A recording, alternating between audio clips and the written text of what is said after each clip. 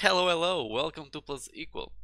Today we'll continue completing tutorials for LEGO Microgame that Unity provides us. And if you remember, in the last tutorial we ended up in loading tutorial number 3 to activate the elevator. So let's go and press tutorial 3, activate the elevator. Here, bam! This will open probably another scene. And now we have the tutorial to activate the elevator. In this tutorial, we will activate the elevator so the player can access the upper level of the game. Let's start to begin. Okay. Yeah, that is the elevator, but we need an elevator brick. In this Unity project, you can add different functionality and mechanics to your game just by building with LEGO behavior bricks. Just like components give Unity game objects specific functionality, behavior bricks give you objects in your game different behaviors. You can use them to quickly create a custom experience for players to explore. Behavior bricks and the brick connecting system aren't standard in Unity. They've been created especially for this microgame. You will explore what they can do in this tutorial. Let's start by helping the player access the upper level. Add an elevator brick. In the project window, select the elevator brick and drag it into the scene. So, easy on the scene. Now enable brick building. We need to press this button here. Okay, it's done. Next. Make the platform an elevator. Let's grab this and let's put it here. Yeah? Okay, seems good. Next. Enter play mode. Okay, it's a deal. Let's go. Okay, so yeah, in the last tutorial we needed to complete this.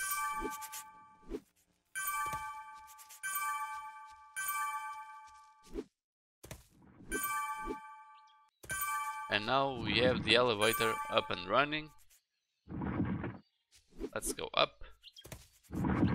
Very nice.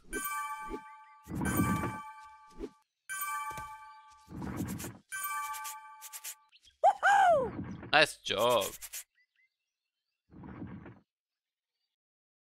We did complete the first level here, and as they say, we can quit now.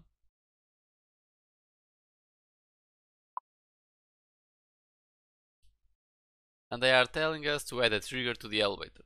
So they say that when you turn the platform into an elevator, you use the first kind of behavior brick, the action bricks. Action bricks make an object in your game perform a particular action. You can also add a yellow trigger brick to the platform. Triggers determine when the object performs its action. A touch trigger will activate the elevator when the player moves onto the platform. Yeah, so it's basically a trigger that we'll put here. I don't know if you are aware of that. It's kind of a box. Imagine an invisible box, and when you enter the box, it will activate this behavior just as the last brick, and we'll go up. So we need to get here from the LEGO behavior bricks, we need to get the touch brick. The touch trigger. So here is the touch trigger, and we'll drag this into the scene. Just like that. Boom. You need to press again to put it in place. Now we can enter play mode. And we can save, yeah, it's better to save. Ctrl S. And let's go again. I just want to see the functionality. So you see that the elevator now is not moving up and down because is waiting for us to step on it, and now it goes up and down. So basically the yellow box that we put there is activating the blue one, and now it will be active. It's done. Let's quit the play mode. Okay, let's go to tutorial 4, change the win conditions.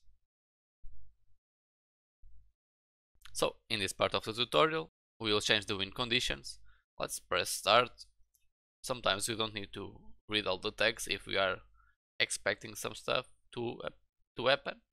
So they are telling us to select the green behavior brick, is this one.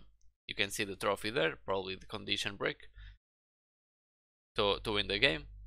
Review the win brick, yeah, win brick. So when select the yellow behavior brick. Oh, okay.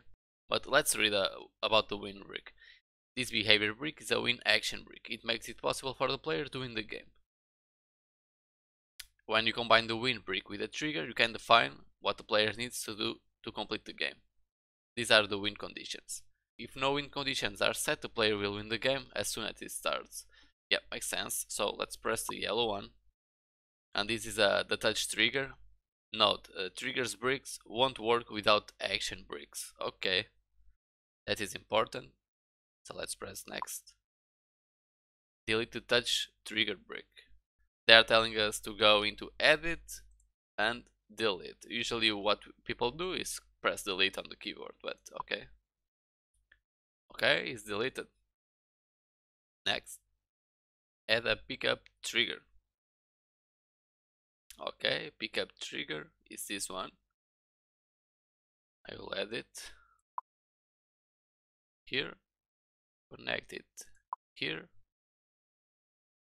and put next. Let's enter play mode. So now you can see that here our objective is to collect all the pickups instead of exploring how far can you go into the level. So we changed the condition to win the game. Now we need to get the pickups in order to win the game instead of just get to the end. So let's be careful now and get all of them. 4, 5, 6, 7, 8, 9. Oh, nice.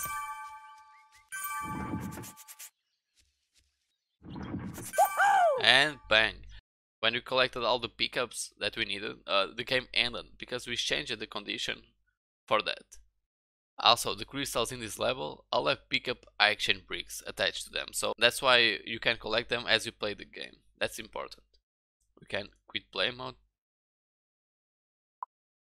Okay, they are telling us to change the instruction text, so we can select the win action brick, it's this one. To reveal the component, we can press the little arrow. Oop. So now you can see the components inside. We can just press next. They are telling us to change the instruction text. So for example, the title we can change to collect all the crystals, and the details we can put explore the level to find the 13 crystals. They are just teaching us how to change the text that will appear in game. You can press next and you can enter play mode again, and now you can see that our text here updated. So we have collect all the crystals and explore the level to find the 13 crystals. So that's very nice, and it still updates, what is very good. We don't need to go until the end because we are pretty sure that this will work. We just changed the text, so we can quit. And now we can go to the enemy part. So in the first video I made tutorial 1 and 2. In this one I think I will stick with 3 and 4. And probably in the next one 5 and 6 if it's the case. So guys, thank you a lot for watching. Hope you guys are learning something new with these little tutorials. But mostly I hope you guys are having fun messing up with the Lego system. And yeah, you can go around and mess up with the game. Don't worry about that. So in the next tutorial we'll go and add enemies into the game. So I can't wait to see you there in the next tutorial.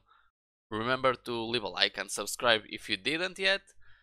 Remember to stay safe, and I see you there. Thank you for watching.